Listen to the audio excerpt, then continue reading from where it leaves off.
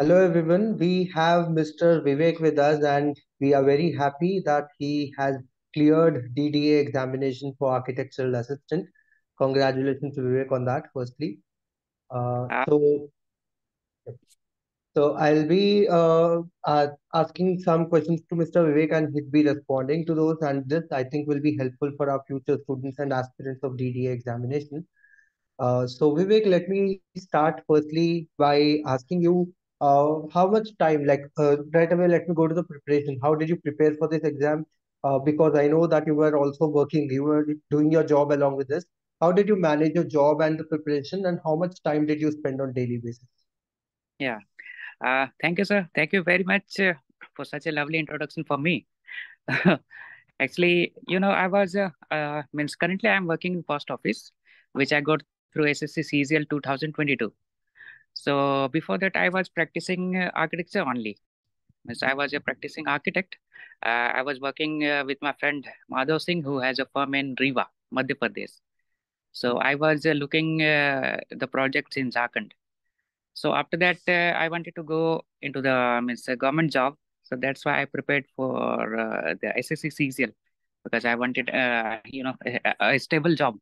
So that's why I went for it. And because in SSC CCL you have the posting, you get the post according to the rank. So I got the postal assistant, and by the God's grace, I found I was allocated my home district only, and it was in the district headquarters, so which is just 45 kilometers from my home. And just because I was working, so it is I mean you have to means you have to manage the time very well, not because means you have to allocate.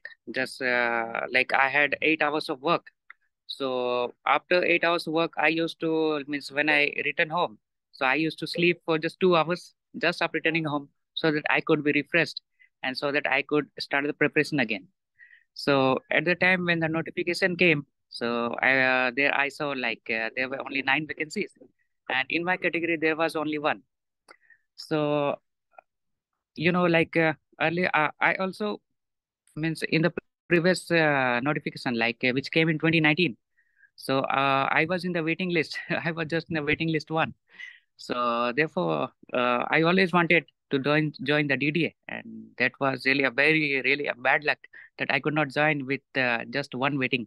So this time when the one vacancy came, I was totally well prepared and mentally so well prepared that this time if there is one vacancy, I will definitely crack this one. And and I met this lovely sir who means I saw your video on YouTube, like you were taking class. So just when I saw it, it was just like the 1 month. I had just 1 month time to prepare for the examination. So I took the course, and I managed the time. Like in the evening, I used to take the class. Means I used to study, class for like 2 hours. The 2 hour lectures were there. So I did that, and the best thing is like when you're working or anywhere, like whenever you prepare for the competitive exams, you have to make sure that you have the notes, because those notes are the ones which you can revise thoroughly in the end. Like just like it was the exam was on 28th August. So just 1 week before, I completed all the notes, and then I started revise. Like I revised like 3 4 times. So my notes were there, so I was really pretty confident, like I would get good marks. But there, that there should be also a luck factor which will select you for this kind of job. And obviously, the competition is tough, and every architect is, like well informed, and all are very technically sound. So it was really tough, but I managed. Like every day, I used to put 4 hours, 4 hours in the evening. So then I managed, and it really went well, really well.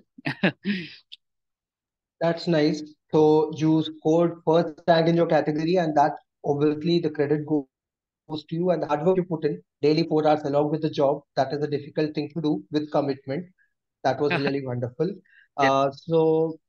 I would also like to ask you for this particular post, was the criteria only the examination and the marks in it, or was there any other criteria like interview or portfolio or something like that?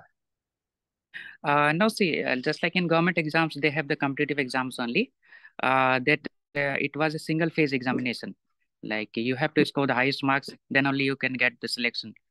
So they put this time they had a different criteria. Like there was a single phase examination they took, which was on 28th August, and after that they selected for every vacancy. They selected three times the candidates. Like there were nine vacancies, those selected 27 candidates because for the document verification. So they called for the document verification on 26th December. So all the 27 candidates came, and I met some of the beautiful people there, and all those lovely architects. So it was really amazing. Uh, and after that, they see the documents. Like you have the all the documents should be like they should be very clear. They should not be like. I mean, through your video, let me tell you that what are the documents they need, because many people like they get confused like whether license is necessary or not. So there is one thing everyone must know, that in government exam means in government post, license is a very must. So if you have your license, then you are definitely means you are ready to crack the exam and you are ready for it. Like in documents, you won't be failing it. So I had the document, I had the license, and every I used to renew it. Means I didn't do the lifetime one, but this time I would definitely do because now I'm finally into the DDA, so I have to do the lifetime one. Yes. So in short, like single phase examination, then document verification, then the final list come, and whoever has those right documents means they take people in so much number just because many of the people don't have those documents correctly, because some are in the provisional those provisional degree they get, and some don't have license. So license is a very must for every government architectural exams. Okay, so renewing the RCOA registration certificate, that's very important, as you are Yes, yes, informed. yes, That's because a very important. yeah, they have not mentioned in the notification, but when you go they will definitely check. Okay, so that's a very important information Yes. for the future aspirants. Yeah. I would like to end with a last question. Uh, for DDA particularly, there is a one-third weightage for general awareness, reasoning, English. There are 40 marks out of 120. Yes. So that's a huge number of questions. How did you prepare that, or what was your take on the preparation for the general aptitude part and the general awareness part? See, for general aptitude, like I was already preparing for the SSC CSIR. So they took that's a very means they take means candidates in the generalized field, just like you can get to the income tax officer or excise inspector. So the syllabus is totally different. So when I was preparing, I was not into the architecture. Means architecture. So theoretically, I was not into the architecture. So I was already preparing for the current affairs, those general studies subjects like those common science, means the general science, and the history, geography, and everything, the polity ones. So I knew that definitely they would ask questions from here, and you have this intuition that some this type of questions will definitely come. And the one thing is you must go to the previous questions, which are, they are the guide for the every examination.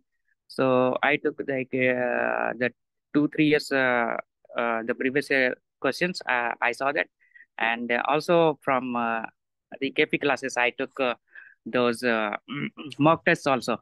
So that means that will prepare you very well. Yeah.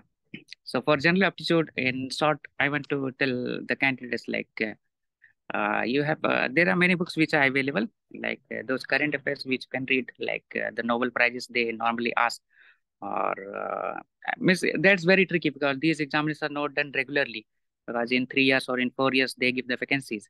But you have some idea like last 6 months current affairs, definitely they will ask, and there are some those objective questions, like the general awareness questions they will ask, which you must know, like for example, like who was the last Governor General of Independent India, and I mean, so that's why I see Raj Gopalacharya, Gopalachari. So that type of questions, because in preparing UPSC that helped me. And reasoning is quite easy. Reasoning you can obviously crack, and quantitative aptitude, every architect knows numbering very well. And English is obviously every architect. English is pretty well, so that's no problem in that one. Only general awareness part you have to means well prepared. Okay, that's wonderful. And thank you, Vivek, for your insights. And I'm sure this will be helpful for our future aspirants and our students. Yes. And we are very proud of you and we are happy to be a part of your success. Congratulations again and all the best for your future. Thank you very much, sir. And it was really, I'm really elated to talk to you, and I'm really delighted that I talked to the rank one. Means many people don't know that sir has got the AIR rank one in GET GET examination. So many congratulations for that, sir. It's Thank really you. an honor. Thank you. And one more thing I want to say that the coaching means that teaching, because teaching is pretty difficult. Like teaching students, because I don't have that capability. Means I have the capability, but I don't have that kind of skill to teach everyone. But the way you teach, the way every teacher taught, and it was really means very easy to understand, and it was I mean very good, and it was really very nice. And regarding every people say that coaching is not important. Coaching is important, but your hard work is more important, because through KP classes, I got the proper guidance, because I had the minimum time. I just had 1 month and I want to prepare. So I took the opportunity, and really miss. Obviously, you know that before preparing, I came to your class in Delhi. Just for my official work, I came to Delhi that time, and so I visited and I took all the notes and I took the classes. So, Miss, your class was really the trump card for me for getting such a great selection in just one vacancy for my category. Thank you very much, sir. Thank you very much. Thank you. Thanks a lot, Vivek. We are very happy and proud. Thank you. Thanks.